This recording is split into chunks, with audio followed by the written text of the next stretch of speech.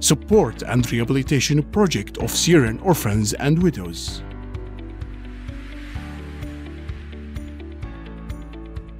Three centers based in Tripoli in Lebanon.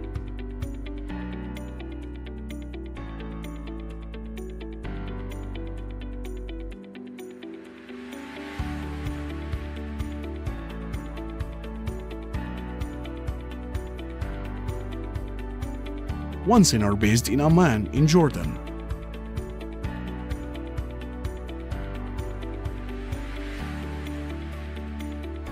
Two centers, one based in Antakya and the other in Gaziantep in Turkey.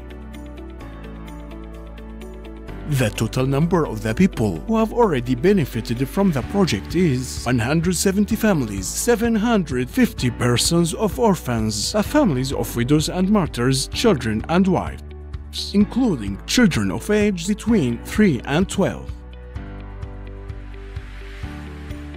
The project provides all kinds of the support and basic services of accommodation, food supply and health care, rehabilitation, training, courses on physical education, and recreational activities, in addition to educational, social, and psychological support.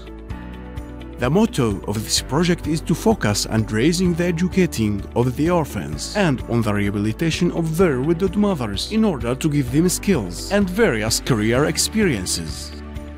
For that aim, the centers work in developing programs and educational courses designed specially for children in various levels in order to help them to integrate in the local schools of the host country in which a new language is used. Additionally, the centers prepare programs and rehabilitation career courses for the widowed mothers to enable them to be active and capable of working and participating in raising their children and building their new societies. Thus, they would hopefully participate in the various productive projects which we have already started and are working in developing in those centers to help those mothers build their future life.